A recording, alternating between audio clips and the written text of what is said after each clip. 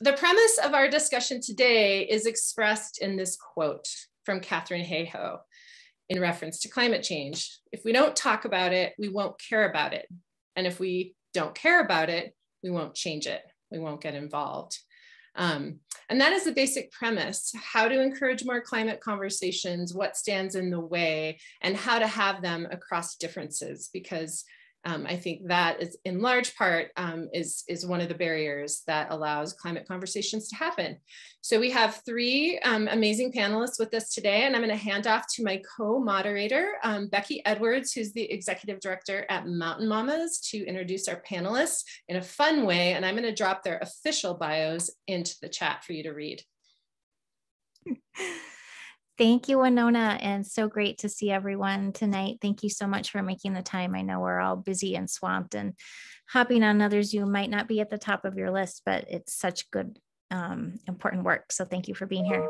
I don't know how many of you have been through the Leadership Montana process. I am currently in Leadership Montana this session, and it's been really fun and a great way to see the state and connect with a lot of other folks. But a few different ways that we introduce folks at Leadership Montana is by asking some kind of, maybe not, not exactly listing your CV or your resume, but asking a few questions that will share folks a little bit more about you. So we've got three really amazing panelists today. And I'd love for each of them, I'm going to ask you three questions each, and we could maybe start with Dr. Whitlock. And if you'll just unmute and and just try and make it as brief as possible. We try and just focus on one or two words, but what was your first job? I was in the furniture section of the Denver dry goods department store in Denver. Very good. What would be the name of your autobiography?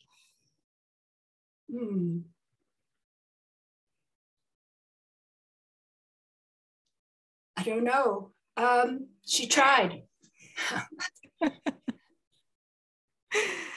Well, and we can always circle back on that one too if we need to. And then what brings you joy? Oh, going on a nice hike, reading a good book, spending time with my grandkids. Wonderful. And definitely encourage you guys. Winona just dropped Dr. Kathy Whitlock's bio there in the chat, so check that out. But just wanted to say thank you to her for being with us today. Nadia White, would you be interested in going next? If you'll unmute yourself. Awesome. So same three questions. What was your first job? I'm having a hard time remembering the first time somebody expected me to show up, but I ran a constant line of entrepreneurial things on my dead end street. So I think my first job was selling tomatoes at a table on the corner of Linden Lane and Spruce Street. And I was young. I used to just fall asleep next to my stand, and people would just put money in my box and take a tomato. I love that. What would be the name of your autobiography?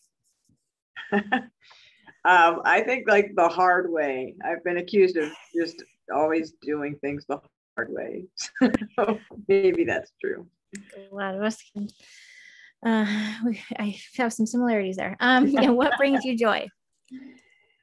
Probably doing things the hard way. Well, I this time of year just love some quiet skiing with a happy dog. I love being outside with my dog. Wonderful. Well, and again, Dr. White's profile there is in the chat, so please check that out. And thank you so much for being with us tonight. And last but definitely not least, Dave Morris, if you'll unmute yourself, and then I'll ask you those same ones. What was your first job? I believe my first semi-real job was working on an oyster farm on the Olympic Peninsula. Very fun. It's pretty up there. Very pretty. What would be the name of your autobiography? Something like Out There. I can be a little out there, but I also love being out there in the field and exploring. So I think that might sort of encapsulate things. Very good. And then what brings you joy? Well, Nadia kind of stole mine. Certainly this time of year, I love being out skiing with friends or actually biking around my neighborhood with my dog, which is, it's just lovely in the snow. Wonderful. Well, thanks all three of you for being with us. And I'm going to kick this back to Winona to kind of get us started and kind of give you all a setup of how we're going to move through the evening. Wonderful. Thank you, Becky. So we are going to have 3 sections to today's discussion, and we will make time for audience questions and stories and comments at the end of each section. You can feel free to type things in the chat as we go, and we'll do our best to get to them once we're to that Q&A piece at the end. And if you are not speaking, please be on mute, even panelists, please, just to minimize noise. We thought we'd start the conversation tonight by jumping off with a memorable scene from Don't Look Up, which is the Netflix blockbuster film about a comet about to hit the Earth. And it's hilarious and a very disturbing allegory for our climate crisis and our struggle here to address it. And spoiler alert, if you have not seen the film and are concerned about not hearing the ending, we will be touching near the ending during this conversation. So I just wanted to point that out. So let's start with a clip from the film. I'm going to share my screen and hopefully this goes well. This moment feels so true for those of us who've been involved with the climate movement or involved with the science of the climate movement or involved with trying to communicate what's happening. Like DiCaprio's character, the overall strategy of the climate engagement has historically, in some spheres, has historically been to focus on science. We've been trying to convince people to engage on climate change, that it's real and will have urgent consequences for our lives and for our children. By shouting the science kind of louder and louder has been, one of the modes, although that is shifting. Katharine Hayhoe, who I quoted at the beginning, shared with us last spring that sharing the science hasn't really moved the needle on political polarization around the issue. And that disinformation is certainly a factor, but so is just human psychology, such as confirmation bias. Yet when we shine another light on American beliefs or knowledge around climate change, we have to consider, are the differences that polarized? Because 70% of Americans say they are at least somewhat worried about global warming, and 35% say they are very worried. But 61% of Americans rarely or never talk about global warming with family or friends. Nearly the same number of people who are somewhat concerned also don't talk about it. Those numbers are, they're 10 percentage points apart, but they're still very close. And this number is stunning. So I want to start with, that's just kind of our frame and our setup for our panelists. And I want to start with the first question. And I'll start with Dr. Whitlock. Tell us about your efforts to reach people with information about climate change or to simply connect with them on related issues and what that has been like for you. I could so uncomfortably relate to Leonardo DiCaprio's role as a kind of a wonky, frumpy scientist trying to explain something to the public. So that was really, I really enjoyed that film so much, and I was really uncomfortable watching those guys. The other thing that you didn't mention, Winona, is in that Yale survey about climate change, and I think this is really critical, that there's about 60% of the people, including in Montana, that don't think that climate change is going to affect them. And so we don't only not talk about it, but people don't see it as a problem that affects them. And I think that really is the gap in why we don't have more conversations about it. But we released the Montana Climate Assessment. And so in 2017, and then we went around the state talking to communities about climate change. We talked to anybody that's invited us, really. We've been in big towns, talking to library groups, small towns, nursing homes, schools, town halls, probably about, I don't know, 5,000 people in all, something like that. And it's been really, it's hard for a scientist like me who hasn't, been out on the public road very much to go out and talk about something that is going to be really controversial. And so along the way, a couple of things I've realized is that in Montana, you don't talk about climate change, you talk about changing climate. Somehow that makes a difference to people. You don't start out with the hockey stick curve of global warming, because right away you've set up this sort of debate or separation between you and the audience, what scientists know versus what else is going on. And so I've learned things like that. I've also learned that it helps when you're talking about climate change to ask people what they've noticed. Sorry, my cat just walked in. What people have noticed about climate change themselves. So, what's happened since 1950, because almost everybody in Montana that I've talked to knows that climate change is happening. That's a really common area. I mean, an area of agreement, of widespread agreement. I've never been sort of shouted down for, the climate is not changing. People can see that and they're really interested in it. So those are kind of the things that have worked for me and that I've kind of learned how to adapt.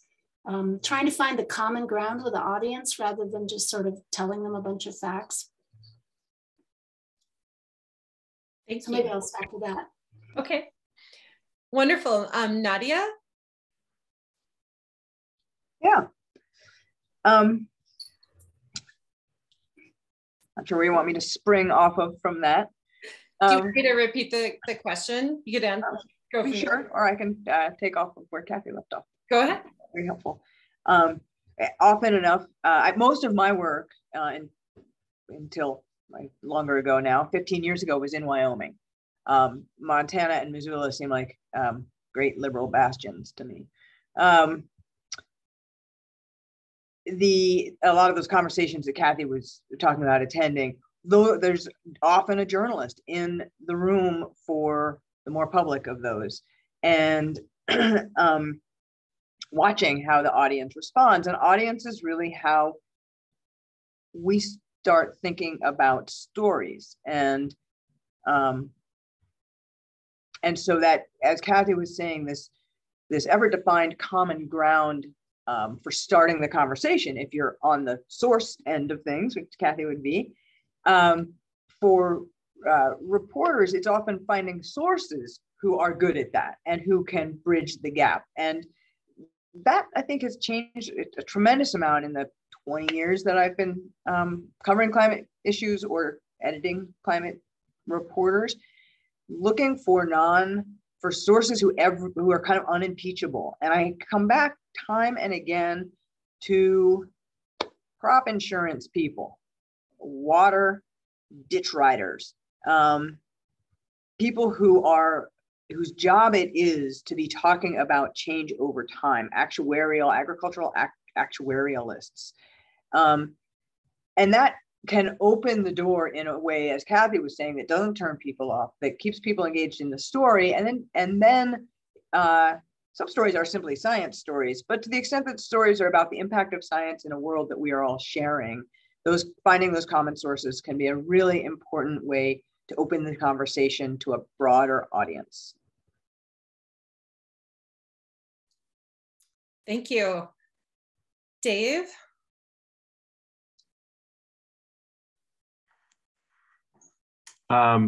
Yeah, so my main work is instructing field courses for undergraduates on all sorts of conservation topics, but especially climate and energy for the last 15 years or so. And in the course of that, we meet with all sorts of regular people out in communities and sometimes in the backcountry. So we'll meet with ranchers and miners and elected officials, scientists, land managers, lots of Native American groups. And typically, as I think the advice is now, we don't come straight at climate normally, unless that's explicitly what we're there to talk about. We talk about, how it is raising your cattle this year, or what is the demand for coal and what's the trend in that? How much water is in the reservoir? How is fire affecting your farming operation or your community? And then sort of, slide into the climate context of those issues as it's appropriate. And,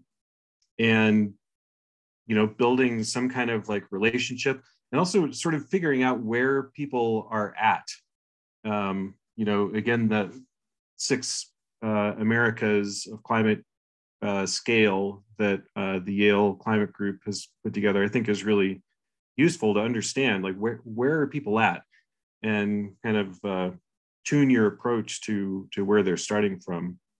And then just also trying to, especially if there's a great distance between where I'm at and where this person I'm talking with is, then I learned from Nadia, actually, on a course that we taught last summer, that being inquisitive and having kind of a journalist's attitude of, what I want is to hear the fullest expression of your opinion, whatever it is, and however you got there. I want to understand that as well as I possibly can, and not expect that I'm going to move them in any direction at all. But with that sort of open inquiry, often those questions come back around to me or to our group, and we're able to, just engage with climate issues based on kind of a mutual respectful relationship. So those are some of the things that we try to do. Wonderful, thank you, Dave. Well, now I'd love to hear just, some brief examples of conversations. Obviously, I'm not naming any names or, keeping it general, but of, experiences where a climate conversation that you had went surprisingly well, and then maybe one where it didn't go well at all, and maybe how you handled that situation. Dr. Whitlock? I've talked to people of all ages, but it's amazing how many times I talk to people who are retired or over 60. So that's a little frustrating, because I really like talking to younger people about this problem, since they're the ones that are going to inherit it. But I've always had, I've had pretty good conversations. But I've gotten some crazy questions that kind of keep me on my toes. I was talking in Columbus, and somebody asked, they raised their hand and they said, why do we always get blamed for this? Why does the US always get blamed for climate change when we know that it's Vietnam that's really the problem? And it just kind of took me to a pause. And but it was a question that was asked in good faith, I felt, and so there was an opportunity to just talk about that and who's responsible and how it gets calculated and stuff like that. So getting back to your question, I think it's just letting people ask questions, no matter how crazy they might seem to you, is a good way to start, and keeps you on your toes, really.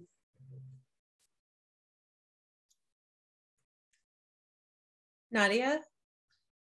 Yeah, I've had a lot of really interesting conversations with ranchers, talking about just the soil. And I don't use, I'm often not reporting on a story that is, and I'm not doing a lot of reporting these days, but that is climate change. I'm reporting on a story that is more specific to that, drought, the economics of their farmer situation. And when we wander back to, so how, as Kathy was saying, how is this different than when you were a kid here?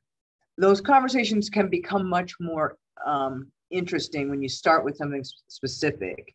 And then broaden it out to why is this happening? And it is frustrating that it often ends up with a conversation stopper around anthropogenic climate change. And do we have to agree that if people can fix it, do we have to agree that people caused it? And I've kind of reached the point where I don't need to have that conversation as long as we can get to the if people can fix it part. I don't care what whoever I'm talking to is blaming it on. As long as they feel that it's happening, they see it on their ranch, they see it on their farm, and they can understand the different places we might have agency to fix it. So those are good conversations as far as I'm concerned. Those are really good conversations. The hardest conversations I have hopefully are behind us now, but I'm really not reporting in this way anymore. Scientists who are mad at the media make it extremely difficult to continue having a conversation with them. Because you're like, the story isn't about me, and we can talk about media failures, but it never is a very good thing because it's never the story you're there to report. So to have to get that out of the way, and for many years, I was a Scripps Fellow concentrating on climate issues in 2005, and I kind of felt like every expert we had to clear their throat by screaming at us for a while. And that became something the journalists just had to let happen. And they're like, okay, terrific. Let's talk about what's going on in your ice field for a while. Let's go look at your ice cores. So those are the hardest, honestly, the hardest conversations for me. I'm used to being yelled at by other people for other reasons. Yeah, well, I think that was encapsulated in that scene with DiCaprio's character needing to yell at the journalist. And they might have deserved it in that scene. But okay, Dave. So let's see, I'll just go back a little bit to Nikki Fear, who is at the University of Montana, and I started a course on climate and energy issues in Montana, where we bike across the state almost 15 years ago. And I was shocked at how many people there were to talk to about climate issues across central Montana. And that course has continued for quite a while now. And I guess what I would say for conversations that go well is it's actually surprising how many conversations go well. I think we often assume and sort of over-assume in some cases just a level of like incredible divisiveness and conflictiveness around these issues. And that is certainly there. But in my experience, people moderate, if they have extreme views, they moderate them for you when they sort of know where you're coming from. And I've actually found it fairly hard outside of like political demonstrations to have like a real shouting match with anyone about climate issues. And so I feel like in some cases we're maybe too afraid to bring it up, or more afraid than we should be in many cases. And especially, if you use some situational awareness to bring up the issues, it generally goes pretty well. Another thing I did this fall was I rode around the American West just by myself, bike touring, and just sort of challenged myself to bring up climate issues with almost anyone I had any sort of conversation with. And I met, for example, a motorcyclist who was riding from Texas to Bellingham, Washington, and was from one of the biggest oil producing counties in Texas. And just sort of, because we were both traveling on two wheels, we struck up this conversation, and I, led the conversation to climate. And he was actually quite open to listening and said like his next motorcycle was probably going to be an electric motorcycle. And I was really surprised. Like I didn't expect that from him. So I guess I just encourage people to bring it up and just try it and see what happens. It's generally far better than we expect. Thank you. Well, now we want to turn to some questions from the audience, and maybe you have a story about someone you'd like to have a climate conversation with and tell us why that seems challenging, or a memorable moment from the holidays, or maybe you just have another question or a comment. I'm just checking in our chat here. A question for Nadia. Can you expand on who the trusted common sources are that you asked to speak on issues? Yeah, who is that? Constanza? Sure. As I said, the surprise to me was the emergence of insurance people as trusted sources.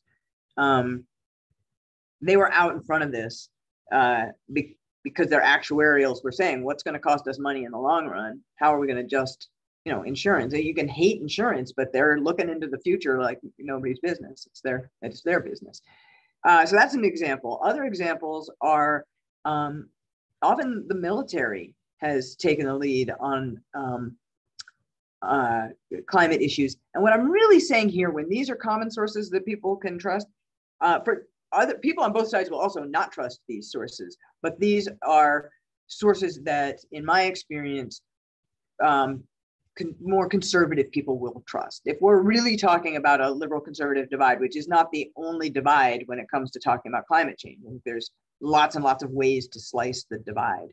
But those are examples of sources that are good to talk to. People who are trusted in a given community and who are, if you have someone who changes their mind about climate change in a given community, they can become a very effective communicator. And I think that people have worked hard to prevent that from happening publicly. I mean, we've seen that in our current kind of political milieu where changing your mind is not okay. So when people do change their mind, that experience is a very powerful one to share, and they become powerful voices because they've really thought it through for themselves. So maybe those are examples. I hope that is kind of what you mean. Thank you, Nadia. We have another question, a couple more questions in the chat. Oh, how do you affect change with 1 billion people? It's a great question. I think it's just one at a time, and it's going to take a minute. A question for Dave Morris. How do you start a conversation about climate change with people you had just met? I feel like it can be a bit difficult to bring up the issue without being aggressive. Thank you. That's from Alina. Yeah, that's a great question. I think you sort of just got to tear the Band-Aid off to some degree.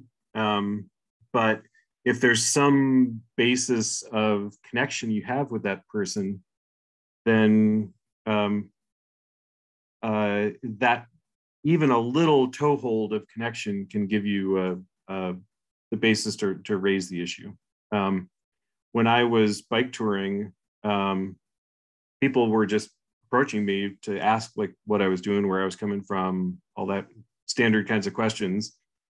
And I would just say, I'm doing a climate themed bike tour ahead of the UN climate meetings in Scotland. And just bring it up that way and sort of ask like, hey, what do people where you live think about climate issues? And so I would try to personalize it a little bit, not say, what do you think? But what do people where you live, or people around you, or your neighbors, or in your community think about climate issues? Like, and then from there, like, do you see any impacts of climate on things that matter to you? I can talk about things that it's impacting that affect me. So it's a bit ticklish, and it's hard, especially the first couple of times you try to do it, but it does get a bit easier. I almost think that bringing it up with people who you do know is as important, if not more important, than getting just rank strangers, because as we're saying, like, people just don't talk about it with friends and family, and those are the people you probably have the most connection with and influence on as well. I find that talking about the weather is a great way to start a conversation with almost anybody. And even though, no particular weather event is necessarily directly related to climate change, most of them are, a lot of them are, and it's just a good just a good way to break the ice with people is to just talk about the weather and what they've seen and how it compares to what they've seen before and that kind of thing. And then you can always kind of lead into climate change as the broader umbrella for that.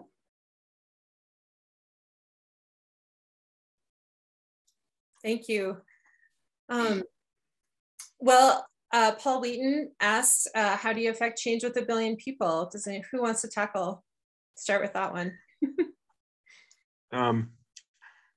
I will, and this probably isn't news to many people listening, but there's strong social science saying that if you move 3.5% of a nation's population towards active engagement with an issue, change is almost inevitable, right? So 3.5% is a lot of people. You know, in the US, that would be about 11 million people. But if you knew 200 people, that would be 7 people, right? They get 7 people out of everyone you know, like off the sidelines, to show up at demonstrations, to write letters to the editor, to contribute to political candidates who are out there and active on climate. So I think that has really helped me just feel like there's a way forward in dealing with moving the population that direction. I also feel like even people who won't maybe say it explicitly or do things outwardly to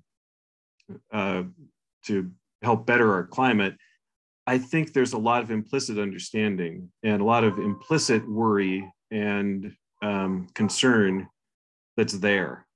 And if we're moving the people from the concerned category or the cautious category towards the alarmed category of the 6 climate Americas, we're doing good work. And that's, I think, one of the most important things we can do.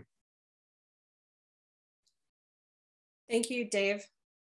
Well done. I think I'm going to move on. Paul, I see your other question, and we will get to it. I want to move on with the next section. Well, once you can see something, I think that's, it takes a lot of being able to see something in actuality for a situation to really be real. And the moment of taking it seriously is so very critical. And here in Montana, the impacts of global warming have been much more acute in the last several years. And it seems like these moments are really happening across that political spectrum.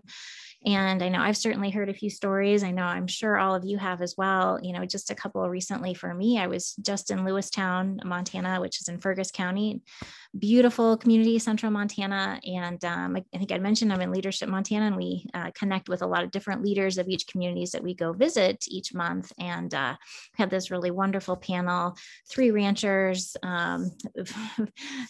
very thrown into the fire, a man who had been working 1 year as the director of emergency services for Fergus County, and just a handful of other great business owners and longtime community folks there. And, that was climate and what is happening with climate change, how that's affecting ag yields, how that's affecting their production, how that's affecting their quality of life, their way of life, is just top of the heap as far as what are some of those really important issues that community in particular is facing, and we're seeing wildfires in December in Montana. I mean, that is, I would say that's unprecedented. So, and we keep hearing just lots of other, stories and instances of, these really odd weather events that are occurring more and more and more. And, so as we've talked about reaching across that political divide,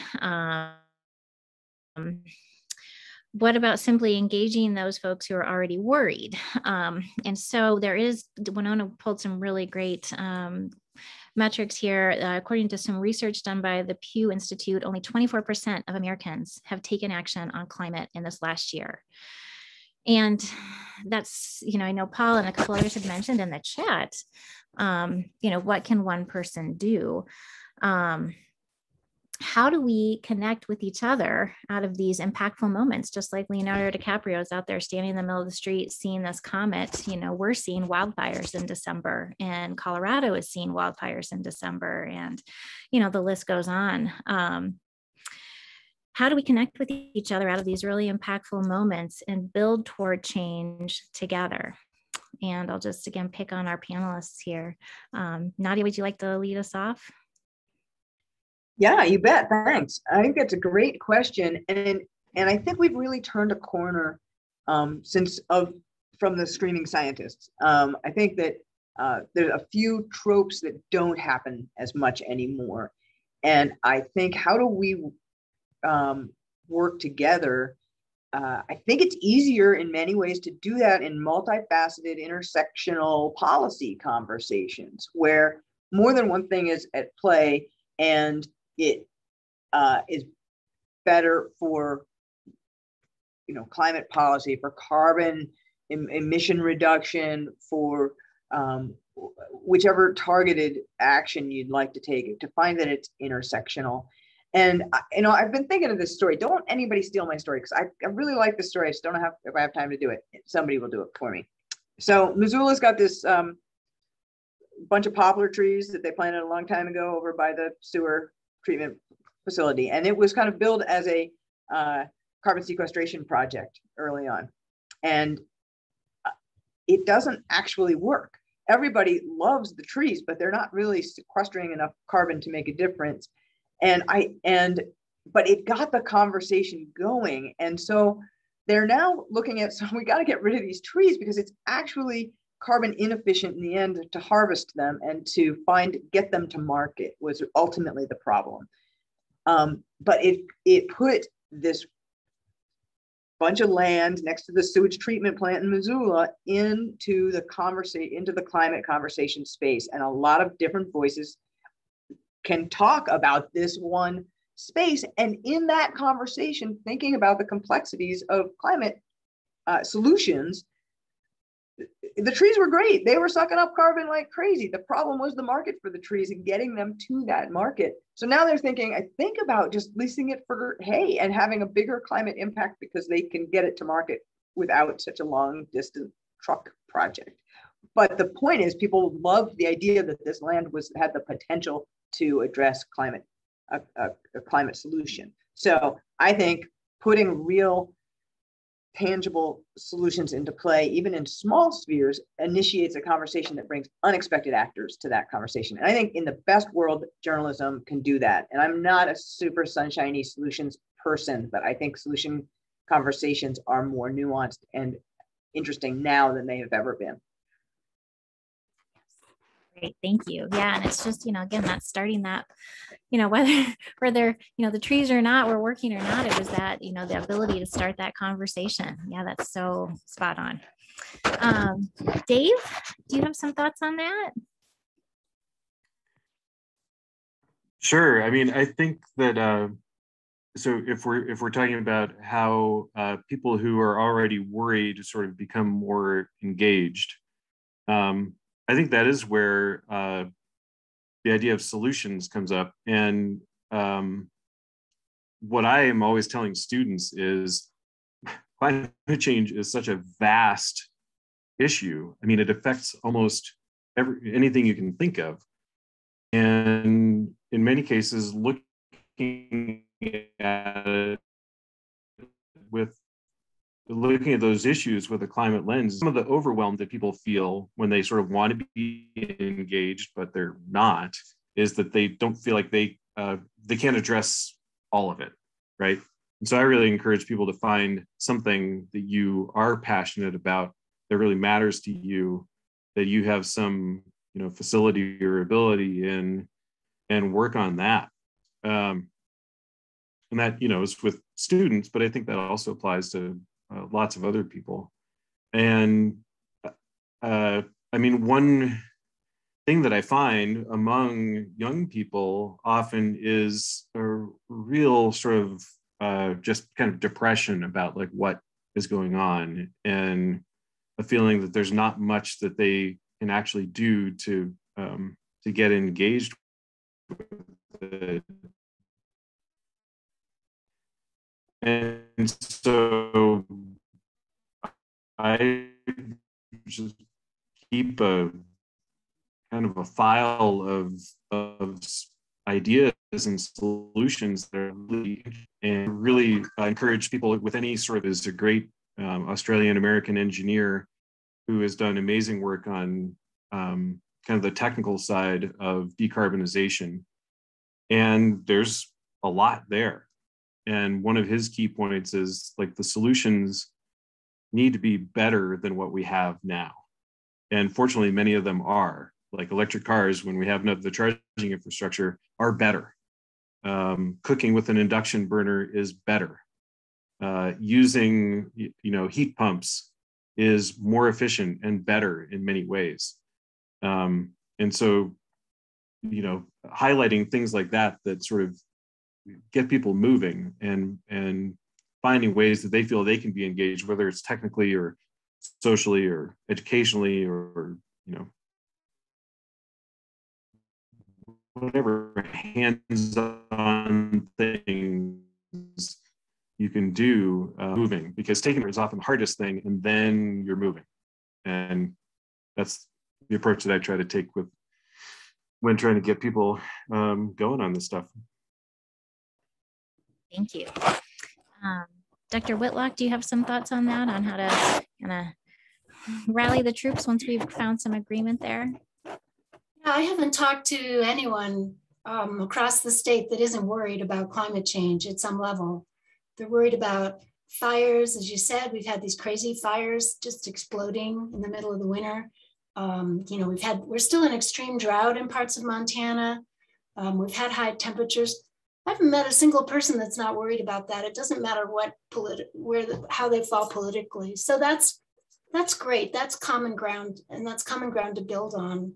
So I have to tell a story that I was in Roundup talking to a bunch of people, and they had a moderator there. And before I started talking about climate change, he went around the room, there were about 30 of us, and he asked every person, he said, I have two questions for you. One is, do you believe in climate change? And the other is, how much precipitation have you gotten on your ranch since January? Well, as you can imagine, as we went around the room, a lot of people didn't believe in climate change, or they thought climate's always changed through geologic time, and we've had dinosaurs and it was warmer and that kind of stuff. But everybody knew to about a quarter of an inch how much precipitation they'd gotten on their ranch since January. They knew it with such precision, I couldn't have possibly answered that question for Bozeman. And they knew how compared to the year before and the year before that, and why they were worried and that sort of thing. And that's the common ground, that's the divide. I mean, as Nadia said, we don't have to agree on the cause of climate change, but we certainly can be worried about the impacts and see common ground there. And so I think we need to remind people that even if they don't believe in climate change, they're actually adapting to climate change. They're planning for climate change. Climate change is happening, and in adaptation or planning for it is really, where we can all come together, let alone all the ways we can reduce our carbon footprint. Love that, Kathy. Totally in agreement there. One, second question in this little section that we're working on here is, and I think you all have kind of touched it in different ways, is how do we meet people where they are? And a lot of, I know we find this issue a lot of times with our organization, finding that commonality, finding those shared interests, those shared experiences has been so powerful for us. And again, it's been really fun for me. With COVID, we've been just so locked down. The last couple of years, we haven't been able to get out and hold events and see people, and we've just really been stuck at home. And I live in Bozeman, and I'm sure lots of you people who live in Bozeman, been in Bozeman. It's very different than it was when I moved here in the mid-90s. And I grew up on a farm in Iowa, and Bozeman's great, but it's a lot different than where I grew up. And so when I get out into Montana and, similar to some other folks, I've worked in Wyoming in the past and some of these more rural areas, I feel so at home. And so it's very easy to have those conversations. Just being in Lewistown, I made friends with the auctioneer, found out about what was happening with a stock sale that was happening there that is unfortunately directly related to climate. There was a rancher there that was overextended with the bank. It did not get the hay yields that he needed to feed his cattle. And so to solve two problems, was selling off half of his herd. And, growing up on a farm and having we ended up selling our farm due to a lot of different, issues, but similar issues to what Montana ranchers deal with, which is, it's just tough. It's tough to make a living in the ag world these days. So, getting back to how do we meet people where they are, while we're still kind of sequestered a bit during COVID. Do you guys as panelists have thoughts on that? Nadia, do you want to kick us off a little bit? Yeah, that's a great question, because it's fundamental to this question of what does journalism do about climate change? Like, what is journalism's role in all of this, in sharing information about science, about policy? I think, how do you meet people where they are in a journalistic context is often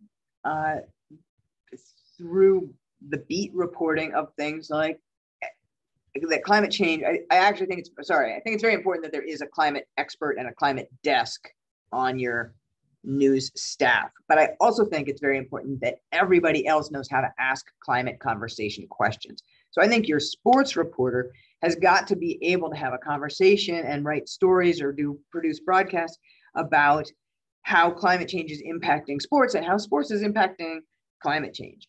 And the same with your entertainment and literature, if you're lucky enough to have a book reviewer, all of these people bringing climate conversations up in the milieu of your audience. So get your Super Bowl story on climate change out there. Get your climate impact story about food out into your food columns, into the places where people who are passionate about those things are bringing themselves. You've already got the audience. So I think that that's how in journalism it happens. Harder to happen in the hard news stories. And I think simply hard news audiences are in shorter supply than they used to be. I think you see this on plenty of your websites, news websites. So hard news is what it is. It's going to be climate policy, climate impacts, science studies and findings. But throughout the rest of your news consumption experience, you should be finding climate stories, not disguised as anything else, simply where they actually are happening, which is in all of the aspects of our lives. No. Yes, thank you. Thank you so much. Dave, do you have some thoughts? I know you talked about that a little bit previously, connecting with that gentleman on his motorcycle from Texas, but from your journeys, have you found different, easier ways to, while you might be different, how can we, how can you start to figure out how to meet people where they're at with their individual climate journey?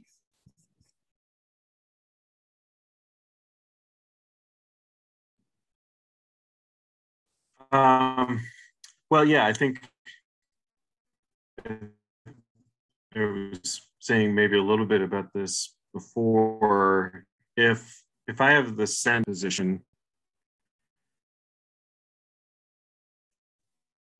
I just want to ask them as many questions as possible and be just as honestly inquisitive as I can, and just build some kind of relationship in that way. That's one thing. And then I think the other part of it, I don't think is very helpful, and people can sense when you're being true to yourself and to your beliefs. And I think that honesty about your concern and about the issues that really matter to you, I think builds a relationship and is more effective than sort of like soft pedaling things that we're actually quite passionate about. Yep, totally agree. Dr. Whitlock, do you have some additional thoughts there about, you know, while you might not see exactly eye to eye on everything on the, the spectrum of life, you know, how can you, you know, figure out how to meet folks where they are as it relates to climate? I think the COVID shutdown has been a big setback for meaningful discussions about climate change to diverse groups. I mean, at least our team used to get out and give talks all the time and have conversations and cups of coffee with all kinds of people about how they felt about the climate and other things that were going on. And that's all come to a stop. So it's been, for me, it's been really frustrating and a little depressing. And I know that a lot of people, especially young people, are really, you know, so mentally stressed about climate change that they don't know what to do. And it's just added onto the heap of other things that are stressing them. So there's this term solastalgia. Have you heard that? It's distress of environmental change. And I think a lot of us suffer from solastalgia or climate grief or eco-anxiety, put your name on it. And so we need to be sensitive to that, and also give people hope that there actually are a lot of solutions that we can tackle with climate change. And a lot of the technologies are out there. They just need to be scaled up. We just need to buy into them. We don't need to wait for a technological fix to solve these problems. We've got it in our toolkit. And, you know, we can talk about this maybe later, but there's so many things that we can do that will make a difference. So try to be hopeful. It's hard even, you know, I have a hard time being hopeful, but that's where we are. No, I get that. And it's so funny. I was just having a conversation earlier today with one of our staffers at the Mamas, and, you know, we both have remarked, we're both parents. We both are crazy lives at this moment. And we had that same sense of exhaustion. And, you know, we've really been carrying that around for a couple of years. And so, you know, the work that we're trying to, us and Winona and Climate Smart Missoula, all these groups are trying to do to make, you know, some good headway with climate seems very daunting with everything else that is going on in our lives. And so, you know, Dave was talking about just, you know, figuring out what are those, the steps don't have to be huge. You know, what are some of those? And I've been trying to do that on just a very personal level with myself and our family. It's just, I walked to work today. And while that might not solve climate, you know, every day, it was a little thing that I did today. I think we're going to move on here. Oh, wait, does anyone have, I think we've got just a couple minutes for a couple, you know, one or two questions, if anyone has any. Yeah, I thought, Becky, I'd jump in because I've been watching the chat a little bit and there's some great things coming in. And for those of you sharing resources and for our audience, we will be sure to include those in our follow-up email and just list them as audience resources. So thank you for sharing those.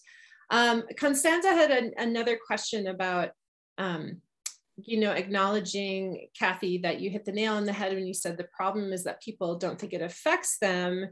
How can we talk to raise awareness about the personal community impacts of climate change when we also always want to stay positive to ensure we don't turn them off? And I just like to complicate that a little bit to say, it sounds like there's a real growing awareness that it does affect people. So you want to address that, Kathy? You know, there's always, I don't know if you've listened to these conversations about should you tell people that they should be hopeful? And then people say, well, no, you shouldn't be hopeful, you should be angry, and all of these things. And so, you know, I think there is reason to be hopeful because there's more and more of us that are getting on the same page and that are realizing that this is a big problem. And it's not going to go away no matter what we do today. We're still going to experience warming, and I think we need to gather around that hope and turn that hope into action. We have the scientific information. we need to always be trying to put it in a way that people can understand and that relates to them. But then we need to also take the next step of turning it into really to action, both at the national and international level, but of course in our own backyard. And I know a lot of people on the call today are really involved in local efforts. So, you know, it's great to see them so engaged. So I'm going to share one more scene from the film. Here's the spoiler alert for those of you who haven't seen the film and maybe don't want to watch this last scene, but it's going to be hard to avoid. Anyway, so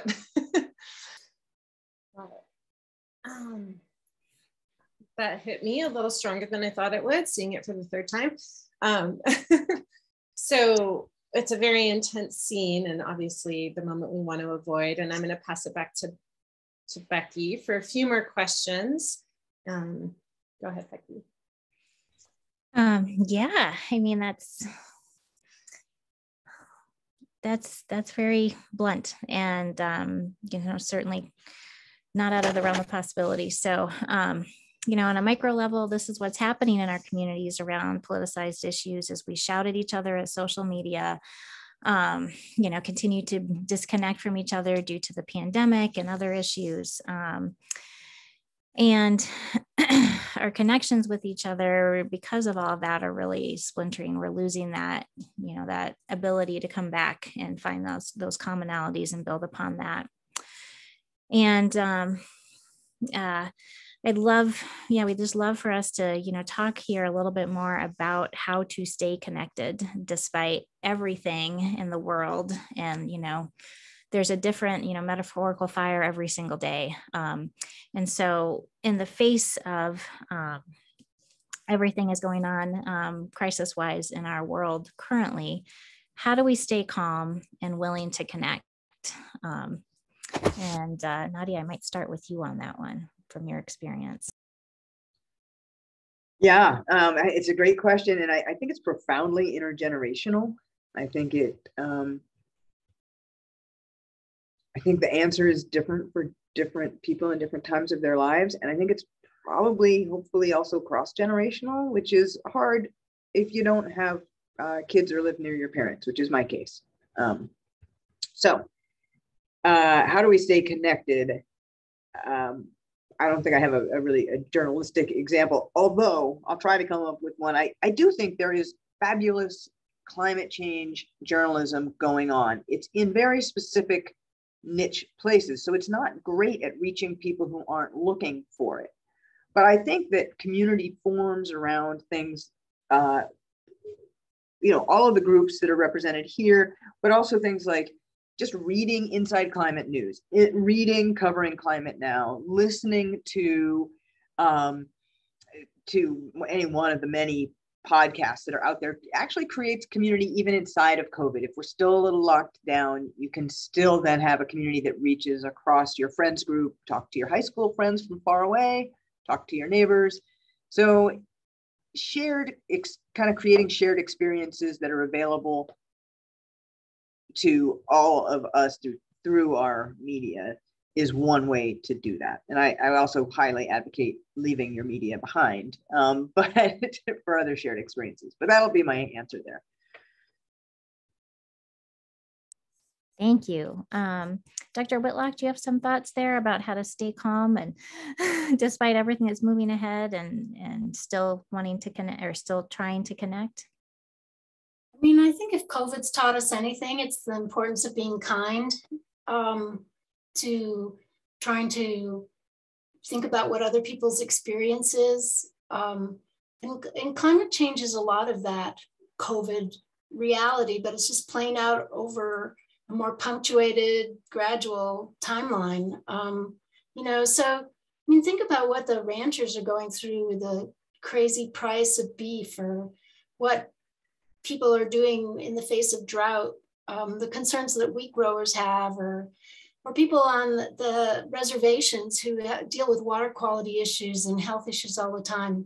We just need to, you know, realize, even if we don't feel it all the time, that we're part of this community, or this community of Montanans who are trying to grapple with environmental change, and it's happening to us. And there are a lot of solutions, and there are a lot of things that we can do to plan for change. And as I was saying before, I think no matter what happens, we have to plan for climate change. It's happening, and being a person of action, having a plan is a good thing. Let's start thinking about where the vulnerable populations are. Let's start thinking about the conduits and bridges that aren't going to survive. Let's start getting our buildings in shape. Having a plan is a good thing, and that can bring people together.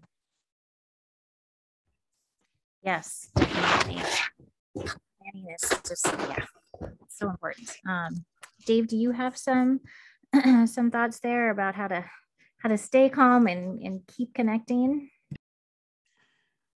Yeah, I mean, I would definitely support what Nadia and Kathy said, that we need information, we need to, stay engaged ourselves, and we need to think about like the practical aspects of the challenges we face from climate. But I also think that some of the genius of that movie is compressing the time frame of that disaster that was about to happen. And that scene around the dinner table shows people just really connecting and really understanding, hey, we just have these moments together. And, almost all the time we're not really cognizant of that reality. And I think in some ways, connecting with that, like what we have now is amazing. And it may be better than in some ways than what will be here in the future. Let's really be here and live this and really feel the connections to each other and to the places we live and to just this world that we love. And I think that wise and effective action springs from that kind of connection. We see in our country and around the world lots of divisiveness now, I think because of the stresses that the world is under, from climate and from COVID and many other things. But that's not the only response to stress and anxiety, right?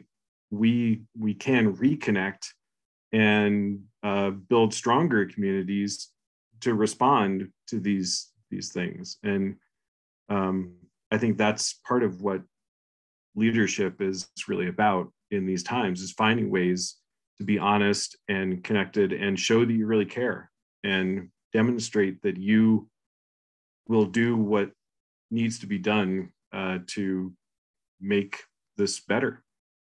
And there's lots of people who on this call who are doing this, and I would put Winona as someone I just know well who is really doing that work exceptionally well. And I highlight her because I know that many of you are doing similar things, and I just hope you'll keep hard and keep doing that connecting work.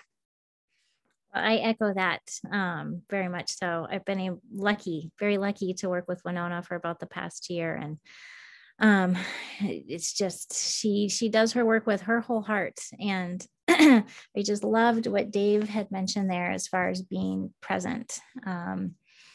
Man, I struggle with that. And that's certainly my takeaway from tonight. Thank you, Dave. Before we wrap up here, I just wanted to ask our panelists if you could just give, one or two words that would be, encapsulate your tips on how to have effective climate conversations. And I'm going to pick on you, Dave. Do you want to go first? I think I've basically said everything I have to say about that, but just being honest and inquisitive. And I guess I would also add, just be willing to be surprised.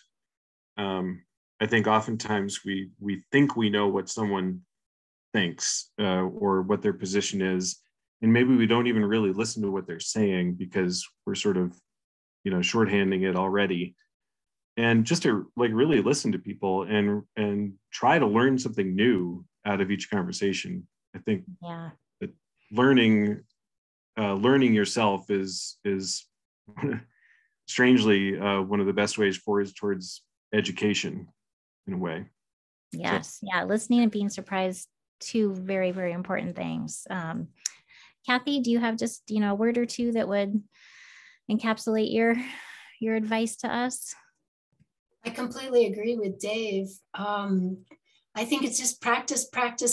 Just get out there and start talking to people, and maybe somebody will hurt your feelings and say something that you don't agree with, but just don't give up. Just keep talking to people. And as I said, start with the weather. Everyone loves to talk about the weather, and go from there. Thank you. Yes. And Nadia? Oh, I'm 100% on board with Kathy and Dave said, and just speaking from my own heart, it is watch your own buttons. Know your own buttons. Makes us all better listeners. And that's really what it's about, is being a good listener so that you can engage. Thank you. And I'm going to throw it over to Winona here to close us out. Okay. Thank you, Becky, and everyone. It was really informative evening tonight. I'll just add for climate conversations, one mantra I have in my head when I'm having conversations is that my only goal is to have another conversation. That is my only goal. And that really changes, helps me monitor my buttons and helps really change my energy in the conversation as opposed to convince, win, etc. And ultimately you might end up in a better position than you thought if you took another route. So I want to take just a few more, I'll see if there's a few more questions. I think there's a lot of resources and comments being dropped in. Any last questions? You could drop them in the chat. Oh, Constanza, please, I see you raising your hand. Thank you. Go for it. Oh, thank you. Really appreciate everything that's been said tonight. I also just wanted to bring up there's something that's happening in Montana in every corner of the state, from conservative to liberal, is a revival of the Good Neighbor guide handbook. And as I started talking to people, we originally a year ago with a group in the Flathead Valley that now we call ourselves the Flathead Climate Resilience Work Group. And we're collaborating with the Climate Smart Glacier group. But we started talking about, we need stories out in the media that basically talk about everything good that's happening, from the farmhouse group to food to everything, any kind of story. And but we're seeing them, which is amazing. So we redirected a little bit. We're working instead on a guide with every agency and group you can imagine. Everybody just jumped on and said, yes, we've been thinking about it. And then we hear in Yellowstone, it's happening. It's happening in the Blackfoot Challenge. It's happening everywhere. The University of Montana. So anyways, just wanted to bring that up. And I would love to collaborate with Nadia. If you have some, lots of ideas starting to come up here. So thank you. And thank you, Kathy and Dave. Thank you, Constanza, for sharing that. And I can't wait to hear more about that project as it develops. In the interest of time, I'm a person, I like to end events on time. I certainly don't want to stifle conversation, but I think it's important to end on time. So I'll take one more question. If anyone has one, raise your hand, unmute, drop it in the chat.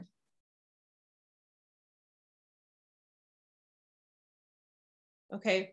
I'm not seeing anyone. Let me know if I'm missing. Oh, yeah.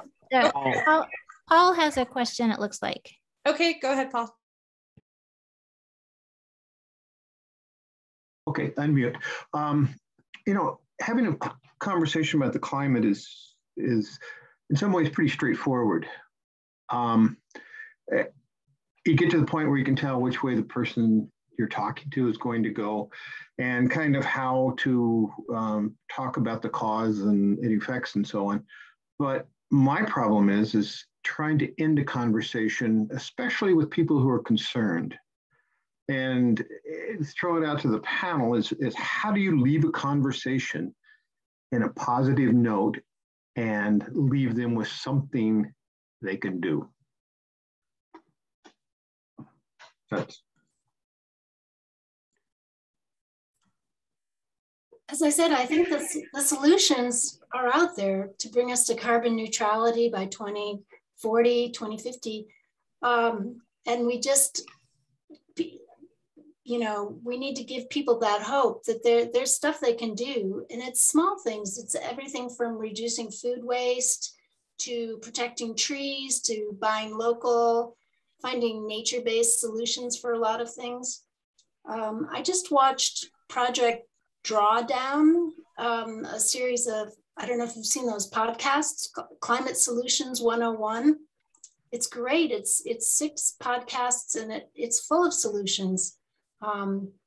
So I always send people there if they have the time. It's really a good resource. I was just gonna say that well, for when I did my bike ride, I had little stickers with my little website and, you know, some websites that are also like good resources. And so I think if you have something like that that can sort of connect someone, I think Project Drawdown is a really good one as well to direct people to, or Families for a Livable Climate or Climate Smart Missoula, just something that is like a way forward that connects them to ongoing actions, I think is really helpful, because you're not just sort of trailing off like, wow, this is tough. It's like, here's a place to go to connect to other people who feel similarly. Thank you. I would just, yeah, if I may, Paul, I do deal with this so much from a younger, like, student's perspective. And I'm pretty sure giving them something to do is not always what they want, but really engaging and listening to them seems to help, and not overwhelming them with resources or things to do. So a very kind of a practical thing, like let's take this conversation out for a walk. Let's walk around the oval. It's a thing that happens on campus here. Finding a way to solidify that connection and hand it off to the next person, that they're going to connect with, you know, like, hey, have a good talk with your mom tonight. I'll see you next class, or something like that. So I can be guilty of overwhelming them with the things they could be doing. And I know that that's not actually what they want from me. thank you. I can add to that. Yeah. Yeah. I think